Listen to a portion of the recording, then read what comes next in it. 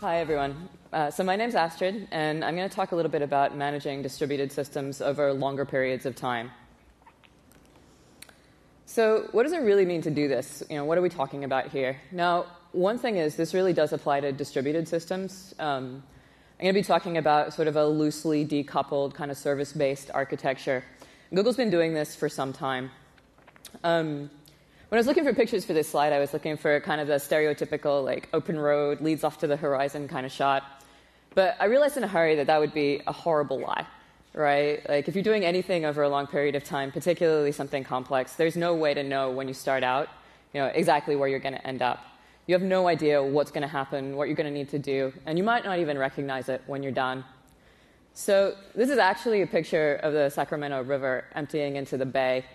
And it's kind of chaotic, but I also think it's kind of pretty. So let me start with some backstory. So in 2004, I joined a small company. And it actually was pretty small at the time. Google in 2004 had about 2,200 employees, maybe about 800 in engineering. It seemed huge. It had already been very successful. It was just post-IPO. But Google, in that era, really only did one thing. It basically just did web search. Like, you can kind of see a list of all the services Google had at the time up here. And so most of Google's explosive kind of horizontal growth was yet to come. So at the time, I was working with the production engineering team, which grew into site reliability and the technical infrastructure engineering teams. And it was a great time to join Google because that was the point at which we were starting to roll out the production infrastructure that was going to carry us through about the next 10 years of scaling. This was the start of the Borg ecosystem. And this was a time when we were talking about things like, how should we organize our config files, and what should we name the jobs, and how is anyone ever going to find anything? And it's really easy to get kind of caught up in these arguments and have them become religious debates, but the truth is, you don't really know how it's going to end up. So the first rule of planning for the long game is to imagine that you're going to be very, very successful. And I think of this as kind of an existence proof, because the truth is, like, if you're not successful, you're going to be looking for another job in a couple of years, and so none of this is really going to apply, so we should probably just take this as a given. But you also don't really know where you're going to end up. Every year on Google's annual employee survey, Google Geist, I check the box for I'll probably still be at Google in a year, and I always check the box for I probably won't still be at Google in 5 years. And I've been wrong a lot of times. So given that you can't really precisely plan for the future, the one thing that you can do is act as if you're going to have to live with the consequences. So the thing about complexity is it increases with time, it increases with scale, it increases with growth, it increases with success. It also increases with failure. So it's not really a metric so much as just an artifact of people working together over a period of time. This is something that you can't erase, you can't roll back. But what you can do is manage it, and you have to manage it if you don't want to end up dealing with nothing but that. So the first thing that I like to think about when I'm thinking about this is actually the team and not the system at all. Like, good teams and good people are precious. They're the hardest thing to find for a company. And building a good team, probably all of you have been involved in that. And it's really difficult, right? It's a huge investment. So you don't want people to be sort of popping off to take the less stressful life of a primary school teacher on a regular basis. Like, you kind of, once you've got your people and you've trained them, you really want to keep them with you. And they're also your most precious resource in terms of knowing things about how the system works. So one of the things about dealing with really rapid growth is that it puts a lot of demands on the team and on the company. And my main rule for all of this is that your job as an engineer in an engineering organization is to make sure that adding scale doesn't have to mean adding people. Your goal is to be able to enable exponential scaling with sublinear team growth. So otherwise, you're going to end up needing a hell of a lot of people. So I'm just going to talk a little bit about kind of generally how systems grow. And so most systems start pretty small. Like, it's just kind of a small test instance, a small production deployment. You're dealing with your first users. You're iterating pretty quickly. This is a good time to not worry too much about infrastructure. One of the rules of infrastructure is that too much is about as bad as too little. This is not a time when you really want to be thinking about building scaffolding, building enormous systems, really building anything except your product. But over time, all systems get more complex. There's vertical scale, so taking more QPS, more users, more traffic, more growth. And general rule of thumb for vertical scaling is that every order of magnitude requires a bunch more boxes, because you're hitting choke points that are going to require some refactoring. So just vertical scale alone adds boxes. But there's also what I like to think of as horizontal scale, which is adding more subsystems, adding more services, adding more products. And all of those require additional support as well. So this is actually, this is kind of a rough version. Every system at Google has its own massive exploded diagram of all of the boxes that connect together to make a service. And so think about this getting complex, but then think about what happens when you've got service. You're going from dozens of services to hundreds, and I honestly think today there are probably thousands. There's a pretty high operational cost associated with this, and there's also a high complexity cost in terms of just like cognitive bandwidth on the engineering team. So the first thing about what's happening during this phase is that your job is not to limit growth. When you're trying to keep complexity in check, one of the worst things you can do is say, like, oh, you can't launch that. It's too complex. It's going to make things worse. Like, you really don't want to do that at this phase. You want to be enabling enormous growth. You want to be enabling all the growth that the product can drive. The only way I know of to do this is to get out of the business of managing machines. And I'm really happy to see that there's a lot more tooling available around this in the cloud world today. For a long time, some of the stuff that we were doing at Google wasn't something that, I couldn't talk about managing distributed systems 5 years ago because it was still secret, but it's not a secret anymore. So that's kind of awesome. At Google, this is really built on the Borg ecosystem and kind of all of the systems that surround that. But it applies equally to AWS autoscaling, elastic load balancing, all of those kinds of things. Because it's not really about the system that you're using. What it's about is taking away the overhead of managing individual machines, managing machine and environment configuration, and getting to a place where your engineers can run their own services. And so the second thing is, and this is really the kind of managing complexity part, at this point, you want as much standardization as you can get. And it's not an absolute, right? Like, you don't need to have, like, the plan for how things are developed so that it applies across the whole company. But basically, like, anything you can standardize is going to pay off in spades. Like, if you put all of your config files in one place, that probably would really help. If you have a consistent naming system for how your jobs are named, that probably really helps. One of the things that Google did really early, which way predates me, is that all servers that are built on the common code base export they have a little tiny HTTP server that exports a status page. So for any given server at Google, you can typically go to a /statusd URL, and it'll tell you stuff about like when it was built, like how much traffic it's getting, whether it's up, all of those kinds of things. And this isn't much, like it's really a tiny thing, but it's kind of this common language for troubleshooting and debugging. And so in a situation where like a person going on call might be paged for a dependency they've never heard of, anything that you can do to kind of make it so that they can start somewhere with figuring out like even just how to page the guy who built the thing is really helpful. Which kind of brings us back to maintainability. One of the general rules of sort of engineering for maintainability is to keep an eye on what's costing time and to consider cost pretty broadly. This often comes into play in automation. But one of the things that I think is really important is to understand that a lot of times, if you're not careful, you can just end up moving complexity around.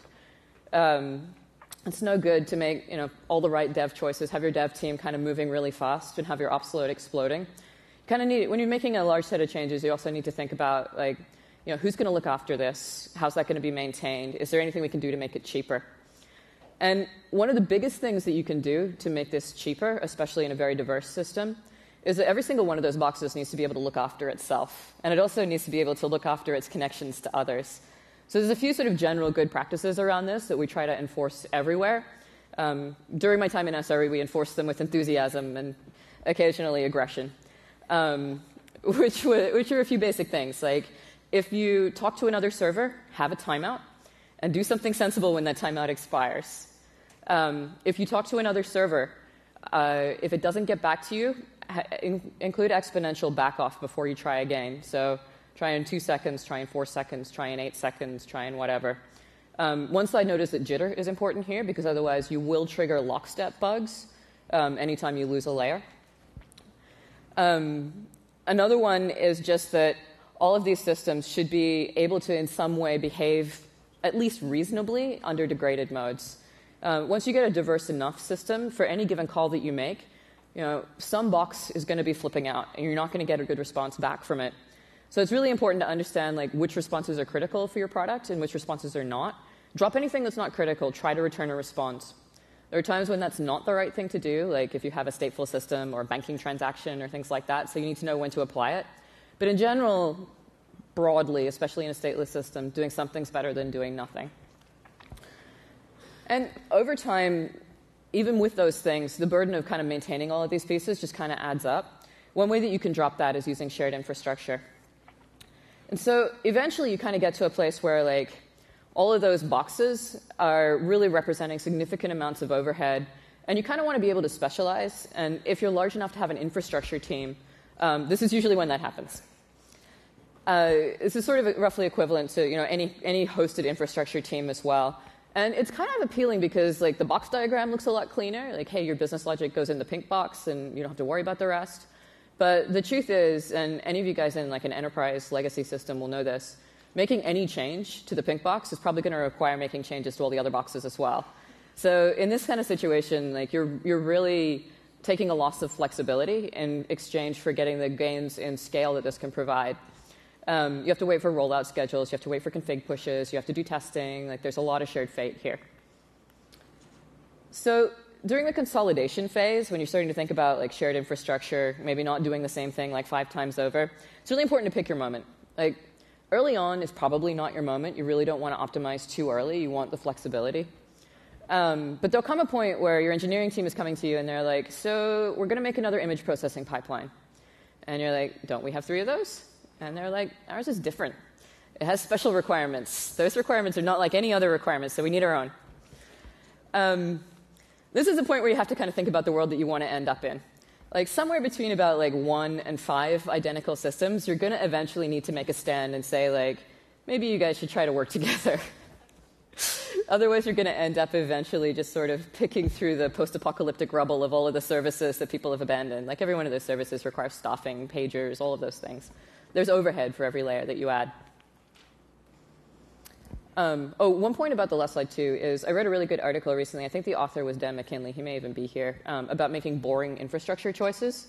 I strongly endorse boring infrastructure choices. Whenever you're thinking about consolidating on shared infrastructure, the most stable thing that you can pick is probably the best choice. And if you think you have requirements that are going to require building something new, try to think again. Like maybe you don't need that. Shared systems require lots of coordination. You also have to bother migrating all of the other users, and this takes a lot of overhead. When I was running the GWS SRE team, which is the web serving SRE team, we looked after the homepage servers, which hosted Google's homepage and like a lot of images and stuff like that. And people would come to us all the time, and they would be like, I just have like 5 gigabytes of images that I want to host. It's just like a marketing campaign or something or a new product. Can we put them on your servers? Because you already have some. And we would have to say no, because we could only put as many files on those servers as would fit on a single machine, because that's how the thing worked at the time. And that was mostly okay. Most people would just kind of start up their own like kind of small HTTP server, and it would be fine. But every now and then, a larger team would really need this, and then they have to go and put in a lot of investment in building this system for themselves. So eventually, we decided that we were going to try and tackle this as a shared infrastructure project. We made a partnership with a couple of the large customers who were trying to do this. We worked with them. We built a shared solution instead of a specific one. It didn't cost a lot more than it would have to just, for any of them to build their own. But what we were able to do there is to build a system that abstracted a lot of the maintenance overhead. It was hosted, it was maintained, it had SREs that looked after it, so no one had to worry about that. It was only like maybe a 5% tax on any given team that had their own servers. But it was a 5% tax on every team, and over a big enough organization, like that kind of adds up. But it took 2 years. And the reason that it took 2 years is that we had to make sure that no user in that system could hurt another. Google's biggest DOS attacks always come from ourselves, because we have really big systems. Every now and then someone will show up and try to give us a run for our money, but really, like, we're more capable of hammering ourselves into the ground than anybody else is. So this is true for all systems. They have to protect themselves in this phase as well. You need isolation between users. You want to make sure users can't overwrite each other's changes. Ideally, a shared system should be self-service. You don't want to be in a state where someone's having to file a ticket every time they want to interact with your system. The human overhead of that gets really high. This is kind of what I was talking about shuffling complexity around. This is a case where you can kind of take a hit on the dev side and really win out on the long-term operation of the system. So eventually you come to a place where you ask yourself, this is a mess, is it time to start over? The answer is almost always no. Every now and then, you may actually be better off starting small with a new code base and kind of migrating things a piece at a time. Or you may decide that you want to refactor in place. But the thing about second systems is if you try to go away for 2 years and build the perfect thing, perfect, it's going to be great this time. 2 years later, you come back, and even if you hit it completely, the world has changed in that time, and you have no idea whether it meets the needs of your users. So a few tips in this phase. Get stuff in production early and often. Take the smallest possible case of the thing, get it rolling, try it out, see if it actually works, see if it works the way that you think it will. If you're not expecting to get really new capabilities out of doing this, don't do it at all. But some changes do really require planning ahead, and so it's really important to know when those times are. Years ago, the Google Web Server, it used to be single-threaded, and that was fine for a while because when we wanted more of them, we just added more instances. And that's fine when there's 2 on a machine, or 4 on a machine, or 8 on a machine, but the machines were getting bigger and bigger and bigger. And so once you start looking at 32 or 64 on a machine, you're sort of well, that's kind of a lot of RAM overhead. And the other thing is that every layer, adding boxes to any layer in a distributed system adds a lot of overhead for the systems in front of and behind. So eventually, you're kind of damning yourself. So we made the call that we were going to refactor. And the team decided they were going to refactor in place. And so every week for 2 years, they submitted another CL that moved one more request flow over to being multi-threaded. And it took an enormous amount of time. It was a huge endeavor. And it wasn't clear when we started out that it was ever really going to be needed. They were really? How many? Sure, that 10,000 nodes that we could have sounds like a long way off. But within a month or so of the project being ready to complete, we ran out of the ability to add more web servers behind the load balancing layer. It was just too many. And so we were really lucky that we had made that early investment because we would have been in a world of hurt if we were facing that 2 years down the line. So my other rule about second systems is that you have to move the biggest customer first. There's a strong tendency to want to pick a smaller case, something that's sort of small or medium-sized. But if you do that and you really optimize for that case, you'll never know if you're going to be able to move your biggest, and you probably won't. If you want to build a race car, there's kind of no point in starting with a cardboard box. And so in terms of just sort of managing things over the long term, my biggest rule is don't let the weeds get higher than the garden. The thing that you need to do at any given point in time might be different, but you need to be paying attention to what's costing time, what's costing flexibility, what's costing velocity, what's costing you trouble, and make sure that you're investing a little bit all of the time in whatever that is. And take care of your team. I mentioned it early, and I'm going to mention it late as well, but really it's hard to do this if you're managing a lot of churn. It implies changes in direction. It implies changes in people. So lastly, remember that there's not really a finish line. It's an infinite game, right? There's no point at which you're going to declare victory on your system and walk away. All successful systems are evolving beasts. It's easy to get really fixated on specific decisions, like exactly where you store the config files and all of that stuff. But as long as you put them somewhere that's roughly organized, you're probably going to be better off. So don't get wound up in the details. Pay attention to what you're really trying to achieve, your users, your system, your service, your company, your team. But particularly, whatever your company is trying to do. Keep your eye on the outcome, correct when necessary, and frankly, all of the rest is details. All right. Thank you.